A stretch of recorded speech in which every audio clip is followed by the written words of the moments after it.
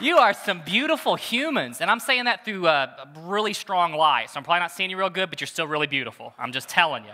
Hey, I've got to share something to you. When we were in worship today, and I'm going to apologize to the video guy in the back, because if I stand in one place, I don't even know if I'll dribble out of my mouth. I'll just move. When we were in worship today, God brought this scripture up in my heart. It was Matthew 24:12. And it's the love of many will grow cold. And I just felt such sorrow in the heart of God for love growing cold. And then I saw, as we were praising him, I saw Jesus just lifted up. And I saw him start to get really big around our house. And I felt his heart being pulled by the love that we were expressing in worship. And I saw his arms just start to wrap around us and just love on us as we were loving on him. And I just felt a stirring in the spirit. I felt it was almost like a cry in the spirit that was crying out. It was like a warrior cry, but it was a warrior love cry. And it was like the spirit of this house, the heart of this house would not let the love of God grow cold in our community. And I just want to begin to praise God and thank him that we have a church and a body of people that say, no, we will not grow cold in our love. We will stir up the love of God, because how can the lost come to know the goodness of God if the body of Christ, his church, is not reaching out from the very heart of God themselves? And man, that's kind of what I'm talking about today. And I'll tell you what, so bless God, man, it's good to be here. My name is Blake. I am so honored, man. It's such a special blessing to get to minister with your family. You know what I'm saying? And so, like, to be able to minister here at home is beyond beautiful. And so I'm just richly blessed. I trust that you are going to be richly blessed. I pray the scripture that, you know, when Jesus and he was walking with his disciples, I guess this is them walking, on the road to Emmaus, they didn't recognize Jesus. But then he broke bread and he was like, whoa. And they were like, oh, Jesus. It was like, oh, Jesus. No, it was really like, oh, Jesus, you know. Come over here. And they were like, we knew there was something different about the words that you were saying, because our hearts burned at your words. And so my prayer is, as we get into the Word of God, I pray that every time you pick up the Word of God, that your heart burns. And I just release that over us, that our hearts would just burn when the Word of God is opened for us, in our private time, in our public time, anytime we are in any kind of need, that Word would begin to stir. Man, God is good. And so, I'm honored to be here. I'm going to get right into it. And my hope today is that God is just lifted high, and that the love of many is stirred. Hallelujah. The title of my message is Overt Love, Covert Evangelism. And just to give you a couple of definitions, because everybody loves PowerPoint definitions. I haven't ever met one person who's like, I don't like PowerPoint definitions. Okay, that might be a stretching of the truth, but still, sometimes it's good to see it in front of you, right? Overt, done or shown openly, plainly or readily apparent, not secret or hidden. Covert, undercover, stealthy, like a ninja. So right now, I just want you to imagine yourselves as Jesus ninjas, all right? Instead of throwing stars, because that could kill somebody. We don't want to kill anybody, feral. You have Holy Ghost Bibles. That's kind of a sword, so I'm just going to move on from that point. But what I wanted to really get into is overt love to start with. And then we're just going to kind of begin to move into the covert. Because here's the thing is that how many of us sitting here, I want you to raise your hand on this. How many of you are a paid pastor on staff at a church? Please look around. Oh, dear me. How can anyone be saved? Because we all know the only way someone gets saved is if they come to church and they hear a message. But we don't even have a pastor here today. How can someone carry the message of God? I'm going to step out here, and I'm going to say, it takes more than just pastors proclaiming the goodness of God for the world to hear the message of Jesus. Now, come on for just a second. When my great-grandpa and my grandpa are both pastors. And so, I grew up underneath a church pew. That's just what it was. And let's not get too spiritual. A lot of times when I was little, it was with Hot Wheels cars and model tractors, okay? That's how I grew up. But I think my grandparents are just hopefully, some of the anointing would just slough off on him while he's playing with his Hot Wheels cars. Thank you. And I struggled with something because I really felt a call to preach the word. But I also felt a call into the marketplace. Do you guys get that? The marketplace, where we do life, where we have our jobs, where we live, where we go to places of business. And so I've had this constant struggle about when I do ministry, it has to be here. And that outside of here, it's not really ministry. That there are these lines that separate what is sacred, what is holy, and what is secular. And see, here's the thing that God has been breaking my heart about, is there is no line. That for so many years, there has been this push to elevate. Now, here's the thing, is that the ministry is the fivefold ministry, and Linda preached on it last Sunday, and it's so valid, and it's so poignant, and it's so necessary. But see, here's the thing, is that is not the only people who are called to be ministers. We are all called to carry the love and the hope and the glory of the kingdom every single place we go, church. And see, here's the thing, is that for years, the church we've done a bad job. I'm just going to say it, because what's happened is we've built these walls and set up these systems where it's us and it's them. Now, this is not everybody, but I'm just saying this is what's happened, and there's become this separation between the world and the church. And see, here's what happens. Anytime you set up a situation where there is an us and there is a them, 99% of the time, you are going to put yourself in the position of elevation. And anytime you put yourself in a position of elevation, those people around you feel that. And that's why when you talk to an unbeliever about the church, they feel judgment.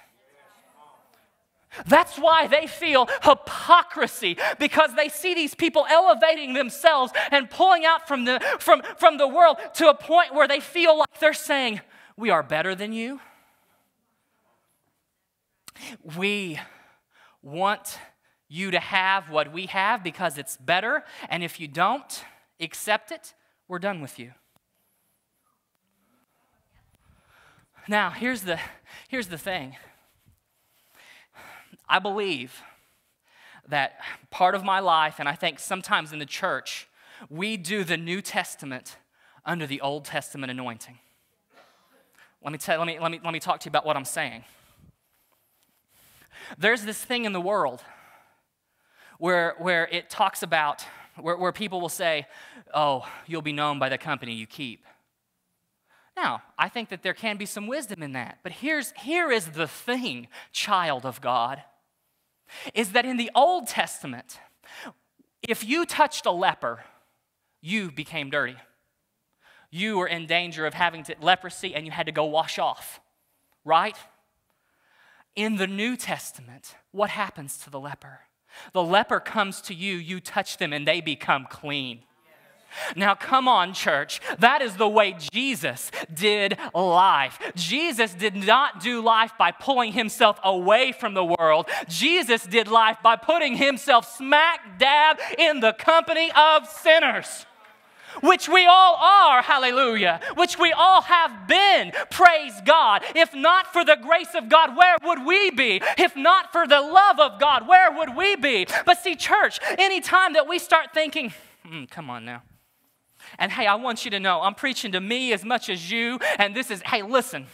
One of the things that God has started to do to me is the religious and political spirits that try to rule and govern me, he's trying to trample all over them.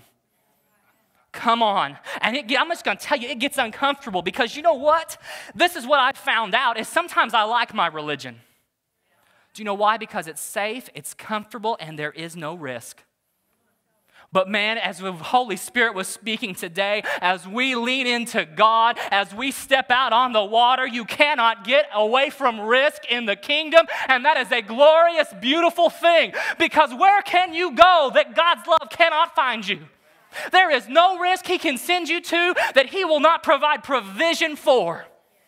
Come on now, get a hold of that. There's some of you that are setting on some dreams and setting on some stirrings of the Holy Spirit that you have not stepped out of because you've got a good pros and cons list and the cons outbalance the pros. But God is saying, put the pros and cons list in the garbage and step out into my provision. Let yourself see the goodness of God. Let yourself see the hand of the King on your life. Oh man, that's a good word. I'm going to write that one down. Preaching to me there. Whew, Jesus. I tell you what, let's get into a scripture. If you would, I'm going to go to 1 John chapter 4. And I'm just going to tell you something. For about, I don't know. Let's just put years. I'm not going to quantify it with a number. For years, God's been kind of messing with my brain. About 2.5 years ago, I prayed something to God. Sometimes, Ms. Kay, when you pray something to God, God surprisingly answers. I say surprisingly in a joking sense because sometimes when I'm praying, I'm really not expecting the answer. But you know what? God is so good that He is going to answer you when you talk to Him. Because what kind of daddy, when you ask for a fish, gives you a stone? Not our daddy. Our daddy is good. When you talk to daddy, daddy is going to talk back to you. Come on now. We're going into 1 John, and there's this scripture in 1 John, and I'm going to skip down to it. Well, I'll start here. Beloved, let us love one another. I could really be done today. I could just say, Holy Spirit, work on that. I'm going to go sit down and drink some water, maybe have a donut, do what you do. But my clock timer's still counting, so I got to keep talking. For love is from God. Come on now. And see, here's the thing. Here's the thing is that our God is love. That's what He is. You cannot separate love and God because without God there isn't love.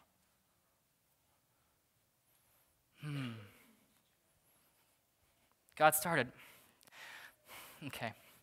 In this, verse 9, in this the love of God was made manifest among us, that God sent His only Son into the world so that we might live through Him. John 3:16, that's not on my slides. I'm just going to tell it to you. You guys know it though. For God so loved the world, He did what? He gave His only begotten Son. Now I want you to look back to the first part. For God so loved the world. Now does God love the church? Somebody say amen. Amen. He loves us with a passion. And He loves the world with a passion. He gave His Son for the world because when His Son was given, this concept of the church, was it there? Okay. Now here's the thing. If God sacrificed His Son for the world because of love, how am I viewing the world? How am I looking at the world? And let's get real, let's get personal. How am I looking at the coworker that drives me nuts? How am I looking at the family member that, by God, they got what they deserved? How am I looking at the world? Because, see, this is what God keeps wrecking me with. Every time I have a little snide, snarky, judgmental comment, and I get them, whew, bless God, I don't have any problem with that. Every time I have one of those, God keeps reminding me that that's the person that He died for. That's the person He bled out for. That's the person that He said, hit me again and put something on it. That's the one that He said, Father, forgive them. Man, that wrecks my brain. Do you know what I'm saying? That means that person that's rude, that's arrogant, that's puffed up, and I'm not just talking about me, right? No, that's all of these things. God loves them so much. God loves them ferociously.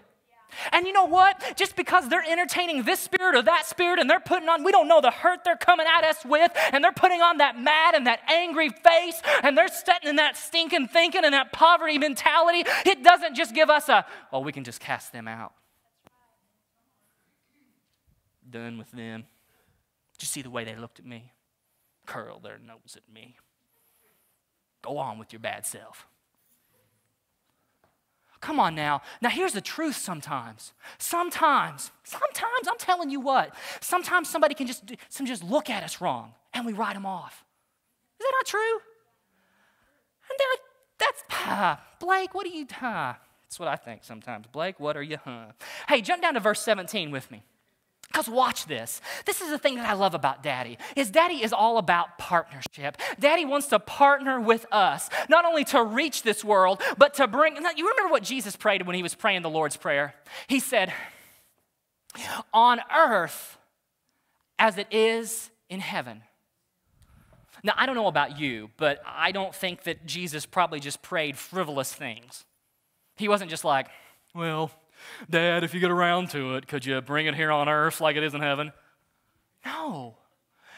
Jesus was proclaiming the heart of God in his prayer. Because he says so many times, the Father and I are one. I speak only what I hear the Father speak. And so we hear in that simple statement the heart of God that says, on earth as it is in heaven. Now this can start to wreck your mind because God is partnering with us for that to happen.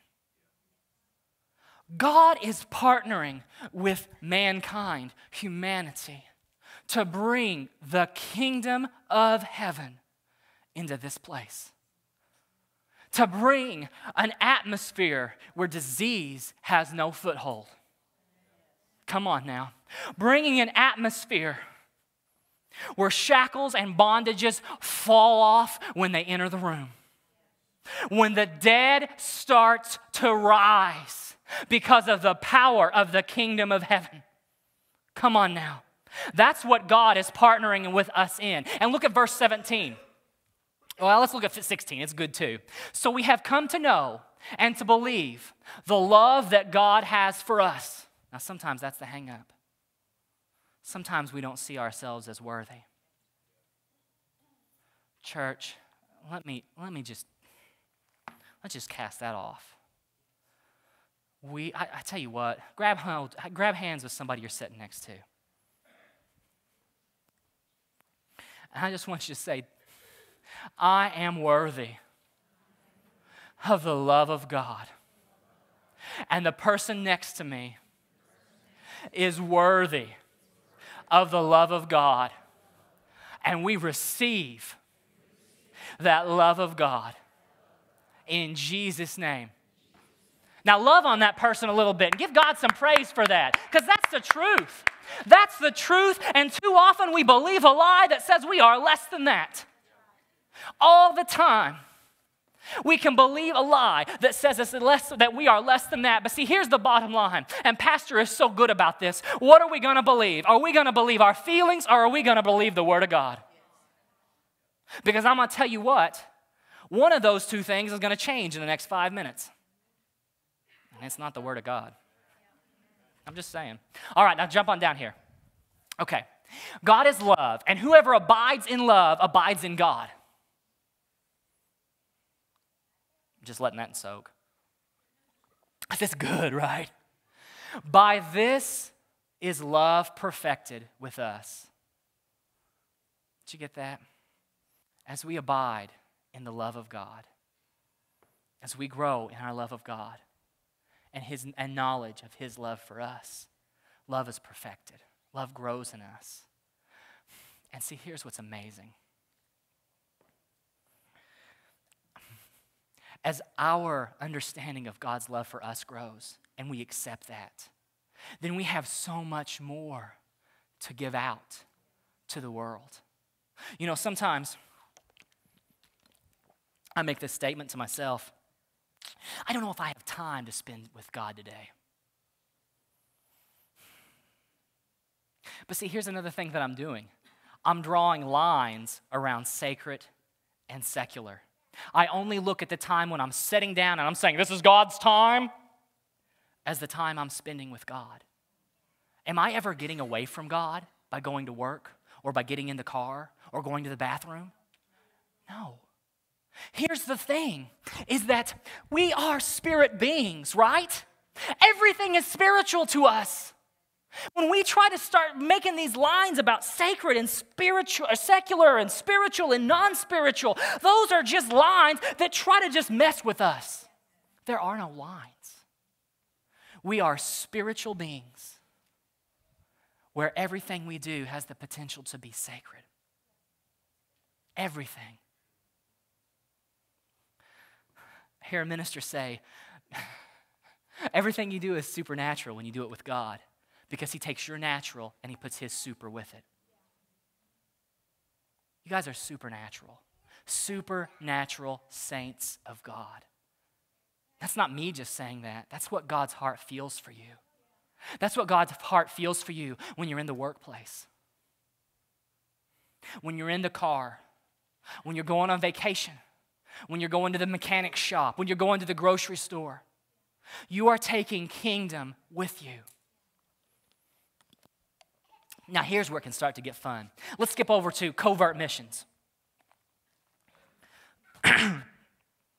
Excuse me. Covert evangelism. Now, here's the deal, is that we're talking about overt love, but covert evangelism. Now, I know some people might be like, covert evangelism. Wait a minute. Does that mean I can't say the name of Jesus? Because that's where all the power is. No, it's not what we're saying. That's not even where I'm going to go. Of course, we can say the name where there is the power, all right? But I want to show you some things. And this is something that God has begun to really reveal to me, because I've worked in public education for 11 years now. And in public education, there are certain lines of law that are set up, right? I mean, I don't have to get real detailed and specific with that. You know where I'm tracking. And so when you go into that system, there's a part of you that has to honor that, because God says to honor the authorities that are over you. But see, here's the thing, is that we're going to look at different situations in the Bible where we have men put in situations where they are serving straight up evil bros, yo, and honor them, now watch this, to the limit that their principles allow. Honoring and respecting the organization, even the head, if the head isn't holy. Now that's, no, bless God, I'm more of, I have an Elijah spirit, and I'm going to throw stones right at that head. Now listen, there is a place and a time for Elijah, right? But there's also a place and a time for Daniel. You know what I'm saying? And I'm just going to throw this out this, and you can, I don't know, you can hate tweet it later. And this is a question I have for the church. Is one of the reasons that we do not have favor in certain aspects is we've been too busy throwing stones at them. I'm just asking. I'm asking myself. I don't know. Maybe not, but just thinking. Now, here's one of the heart scriptures that I have as I go into my job is, so be wise as serpents. Because I think any time that we are working and we are ministering in the world, that there is a wisdom aspect that we have to follow. Let's jump into the book of Daniel, Daniel chapter 1. If you got your Bibles, roll over there. Daniel 1. Daniel 1, let's have some fun. Okay, and so here's the deal. In the 3rd year of the reign of Jehoiakim, king of Judah, Nebuchadnezzar. Now, this guy has a really cool name. Promise and I have talked at length about naming our firstborn son Nebuchadnezzar. She really doesn't feel it at all. So that's not going to happen. But anyhow, and the Lord gave the king of Judah into his hand. So we see what's happening. The land of Judah is being sacked by Babylonia, or the Babylons, Babyloniano, Nebuchadnezzar of Babylon. I'm just playing. And so watch what happens. And some of the vessels of the house of God. And he brought them to the land of Shinar, to the house of his God, and placed the vessels in the treasury of his God. So we see Nebuchadnezzar coming into Babylon, or coming into Judah, and sacking the town. Now wait a minute. You might say, but that's God's people. Yeah. But of course they weren't living with God, and we had some instant judgment poured out. All right? Now, if you walk on down, this is where it kind of gets really cool. It's already cool, right? Verse 3. Then the king commanded his chief eunuch to bring some of the people of Israel, both the royal family and of the nobility. Watch this, verse 4. Youths. You guys ever seen that movie where he's like, youths? No, never mind, that's not.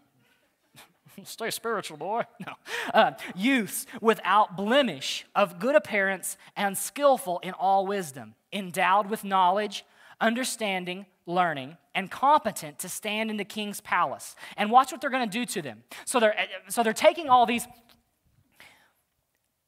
Nebuchadnezzar wants Israelites who are smart, handsome, competent learners. Every man's like, that's me. They would have taken me, I know. Right? Someone's like, is that the spirit of revelation? No, it's not prophecy either. And competent to stand in the king's palace. And he's going to teach them the literature and the language of the Chaldeans. So what they're doing, they're taking these youths of Israel, they're going to train them in the culture and the standard of Babylon, and they're going to use them then as their puppets to control and to influence Israel still. Which, you know, as a pagan military commanding officer, it's not a bad idea. But as a holistic Christian follower of Jesus, you're like, that's evil. Yeah, and it was. Now I want to show you something.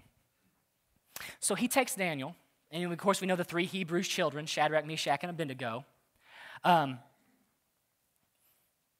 they're chosen, which this book is kind of about, Daniel and those guys. And then watch this. Skip down to verse 5. The king assigned them a daily portion of the food that the king ate and of the wine that he drank. They were to be educated for 3 years, and at the end of that time, they were to stand before the king. So then he's telling them what they're going to eat, what they're going to drink, where they're going to sleep, what they're going to think. Man, sounds like national news, doesn't it? Oh, I'm sorry, backing away.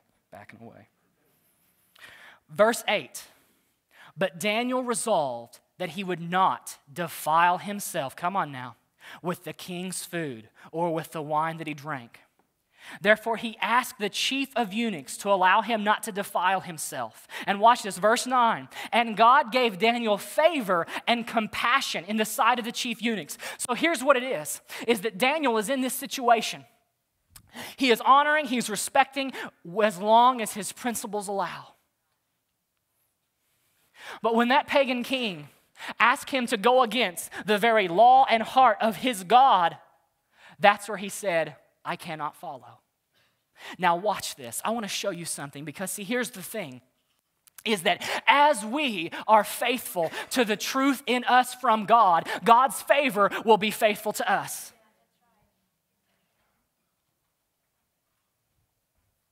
So as soon as Daniel said, you know what, king? I can't.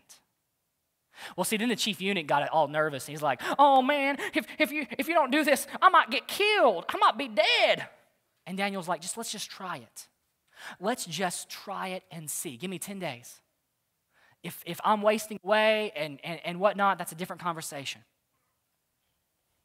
Talk about some risk, right? I mean, like, Nebuchadnezzar, not like a wholesome dude. Like, it wouldn't have mattered to him to, like, behead the whole group of them and go find some new ones. That's right. So, Daniel just leans in. At the end of 10 days, did God let him down? No way. In fact, he looked so good, him and the 3 Hebrew children, the chief of the eunuch was like, man, maybe we should go on their diet. Because that's the goodness of God. If we lean into him, He's not going to leave us high and dry, is he? He's going to be there for us. He's got our back, our front, our left, our right, and our middle. God is all about us. And so now check this out. So it goes on. It goes on into chapter 2.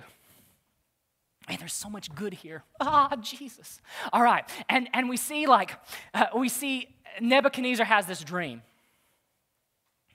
And this dream is that, in fact, that Nebuchadnezzar is going to go mental. He's going to lose his mind for a season. And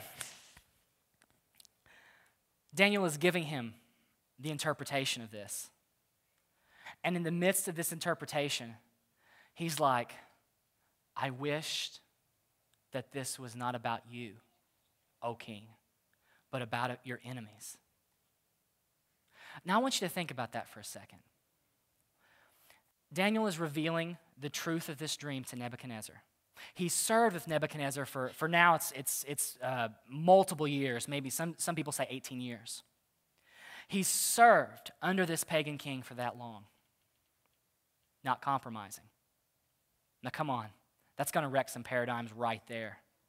You mean you can serve under a pagan king and not compromise?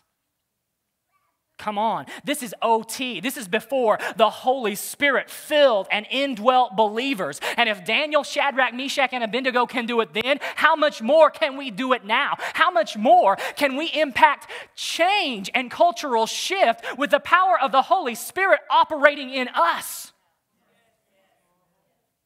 And yet Nebuchadnezzar loves this man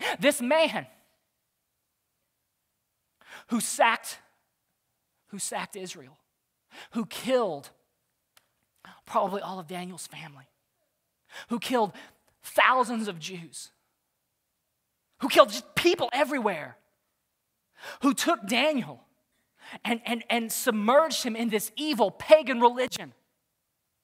And yet still, Daniel's heart for this man was love. That messes with me. That messes with me. Because at some point, I'm like Peter and I want to say, God, how many times do I have to forgive so-and-so?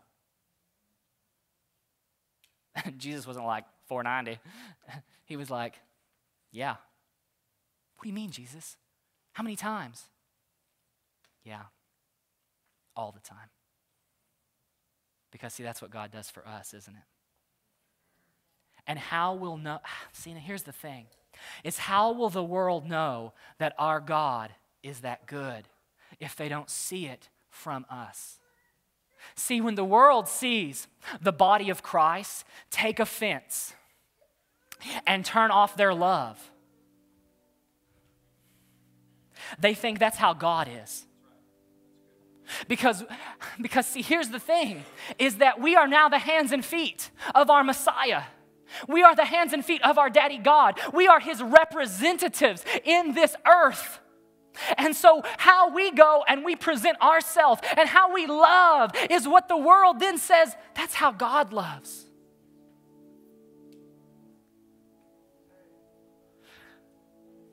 But see, here's the thing. I mess up all the time. I shut my love off. My love gets blocked. I get offended. I get aggravated. Now here's the thing, is that those are all choices I'm making. I'm making those because they're a choice. Someone can give us offense, but we don't have to take it. Someone can be insulted, but we don't have to turn off our love towards them. Now, here's the thing. I'm not saying we don't establish healthy boundaries where if we're being hurt or we're being abused or in some situation like that, we don't separate from that and we set up boundaries that keep us safe. But I believe in my heart that the very thing, the only thing that can save this world, we have. And that's Jesus. And His love, and His compassion, and His life, and His kingdom. Church, the kingdom of heaven is at hand. It is right before us, within us, around us. And you are you are walking in it and taking it places. Because see, here's the thing, is that Jesus said you are the light of the world, right? When Jesus came into you, your light went on. Your light's on. You are on to the unbelievers around you. You're on. And see, then this is what happens is we start to think of all the things that disqualifies our light from being on. But see, here's the bottom line. It doesn't matter how big the list of disqualifications that the enemy tries to lie to you and pile up for you, it could be a list a mile high. But see, here's the thing that qualifies you trumps that. And it's not even close. The thing that qualifies you as a believer of the child of God is the shed blood of Jesus, and nothing disqualifies that. You're on, church. You're on. You are full of love. You are full of compassion. You are full of life. You are a light in dark places. You are the salt of the earth. You are the leaven that is needed into the marketplace, that is put into the marketplace so the kingdom of heaven rises in that place. You are the transformation tool in your school, in your workplace, in your home. You are what brings kingdom there. That's what you are. That is your identity. That is truth about you. And it's founded in the Word. If something tells you that you are not that, I say I don't have time for you, because that's not my identity. That's not who I am. By Daniel chapter 6, Daniel had served under various pagan kings for 60 to 70 years. There was a decree that went out that you could not worship anyone other than King Darius. It was a decree aimed specifically to attack Daniel. The morning after the decree was made, he opened up his windows, he bowed down, and he worshiped the living God, the one true God. Now, this is after almost 70 years of serving in a culture that is counter to the kingdom of heaven, and yet he was undefiled. He was not shaken in his principles and what he knew was truth. He was thrown into the lion's den. And though those lions might have been hungry and wanted to rip him apart, not a hair on his ancient head was touched. Come on now. The king whom Daniel had honored and served so much, he actually fasted and prayed the night before. That is a pagan king being impacted by the love of a servant of the king to the point that he's fasting and praying for his life. He runs. The scripture doesn't say he strolled down there. He ran down to the lion's den. He rolled the stone away and he ran in there, or he called down and he was like, "Oh, great king, I have survived." Church, I'm getting excited about what God is releasing in our area, in our workplaces, in our homes. And so as we close today, I just want to release an impartation. Holy Spirit, we just release right now in the name of Jesus.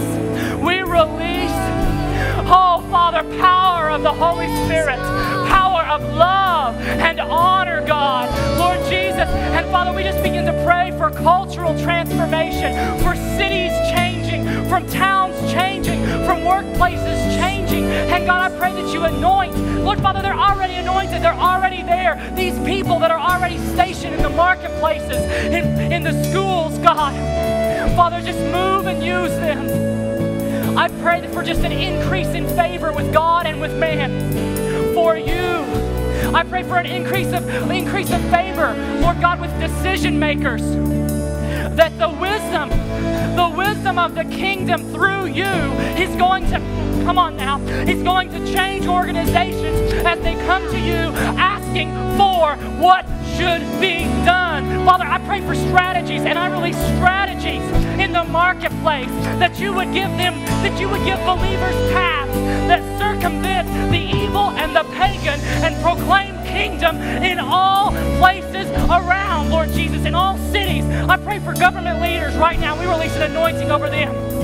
Just, Lord Father, to save them, to consecrate them, to surround them with Christian leaders that proclaim the standard of heaven in their ear, that they would not have pagan influences pouring into their ears, but that covertly you would station Christian wisdom, God, to pour into that. Oh, Jesus, and I pray, I say in Jesus' name, on earth as it is in heaven. Thank you, God. Thank you, God. Ministry team, will you come up front? Hey, if you do not know Jesus as your personal Savior, and you're like, who's this dude been talking about? This Jesus. I want to encourage you. Come up here. These are men and women that want to pray for you. If you have any needs, if you have health needs, if you have physical needs, if you have other needs that you want prayer for, these people will take the time and they will pray with you, and they want to. That's their heart. Have a wonderful day. Thank you. We love you. Have a beautiful Sunday and a powerful Monday. Hallelujah.